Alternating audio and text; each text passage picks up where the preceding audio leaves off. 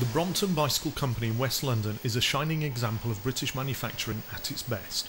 A multi-million-pound enterprise with a healthy export order book and a well-stocked trophy cabinet. But this was not always the case.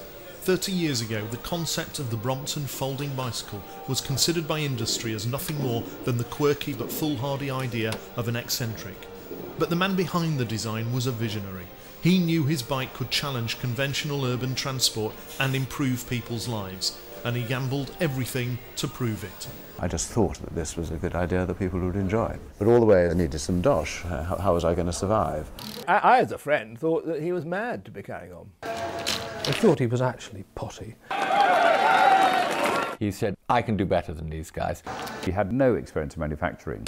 What a hand press! This is real 1930s. We've added a certain Englishness to it.